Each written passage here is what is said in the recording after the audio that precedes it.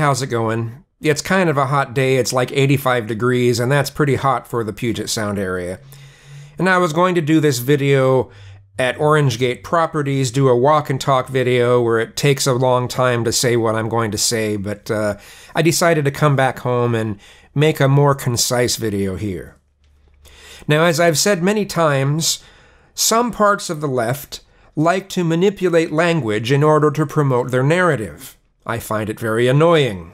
Now, there's the obvious changing of the definitions of the words racism and sexism to reflect the importance of power and privilege. I mean, I wouldn't put it past some of these types of people to try to redefine the word prejudice to reflect power and privilege as well. You know, change the definition for the same reasons, further destroying the ability to reasonably talk about what it's like and what happens when people who do not have institutional power treat like shit those who do have institutional power.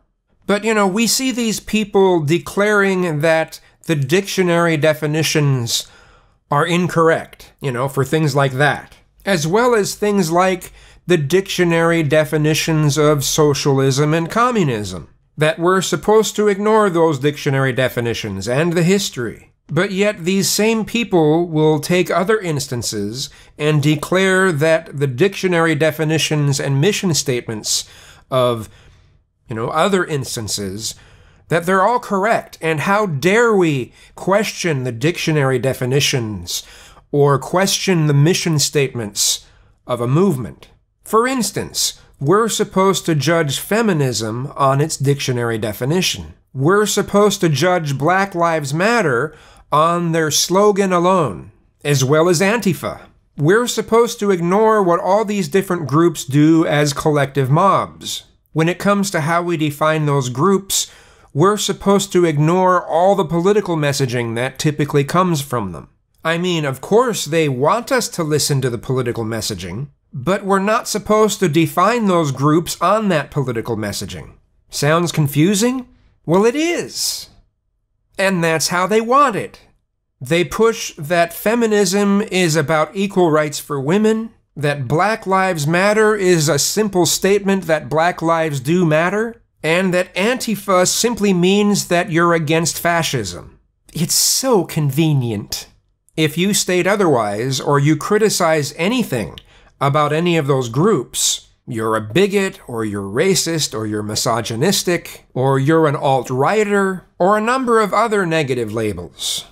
Another example of trying to use language to change the meaning of something is in the discussions people have about abortion. Let me first state that I am absolutely pro-choice. I strongly believe that anyone has the right to have something removed that's growing inside their body.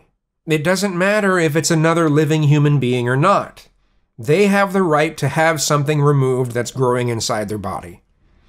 Someone has the right to do to their body what they choose. And when a child is growing inside someone's body, that child is still part of that person's body.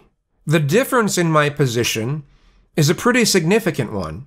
At least to a lot of people it's a significant difference, is that I don't try to change how awful abortion is by categorizing a fetus as not really being human.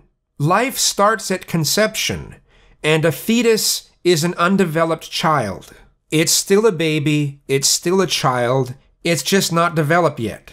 Having said that, a child literally has no rights until it's born. Once we eventually have artificial wombs available everywhere, which is eventually going to happen, they're already doing it with other animals. So this isn't, I mean, yeah, it's kind of sci-fi, but it's also something that's likely to eventually happen.